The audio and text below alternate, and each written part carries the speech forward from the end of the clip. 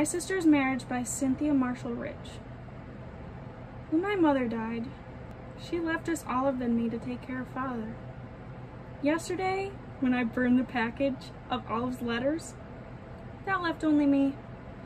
I know that you'll side with my sister in all this because you're only outsiders, and strangers can afford to sympathize with young love and with whatever sounds daring or romantic, without even thinking what it does to all the other people involved.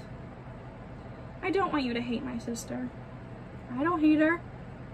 But I do want you to see that we're happier this way, Father and I, and as for Olive, she made her choice.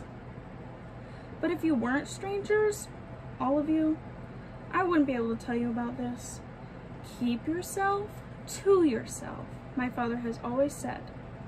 If you have any worries, Sarah Ann, you come to me and don't go sharing your problems around town. And that's what I've always done. So if I knew you, I certainly would never tell you about Olive throwing the hairbrush or about finding the letters buried in the back of the drawer. I don't know what made Olive the way she is. We grew up together like twins. There were people who always thought we were. And every morning before we went to school, she plaited my hair, I plaited hers, for the same mirror, in the same little twist of ribbons and braids behind our heads. We wore the same dresses, and there was never a strain on the hem or a rip in our stockings to say to a stranger that we had lost our mother. And although we have never been well-to-do, my father is a doctor, and his patients can't often pay. I know that there are people here in Cockling who think we're rich just because of little things, like candlelight at dinner, and my father's cigarette holder, and the piano lessons that Olive and I had, and the reproduction of the anatomy lessons that hang above the mantelpiece instead of botanical prints.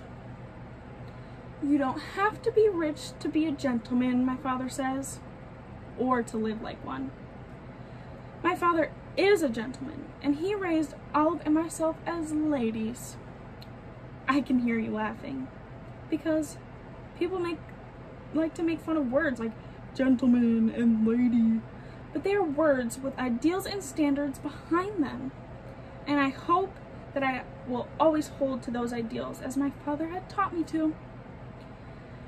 If Olive has renounced them, at least we did all we could. Perhaps the reason that I can't understand Olive is that I've never been in love.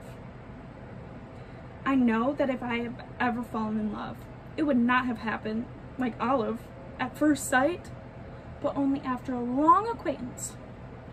My father knew my mother for 7 years before he proposed. It is much the safest way.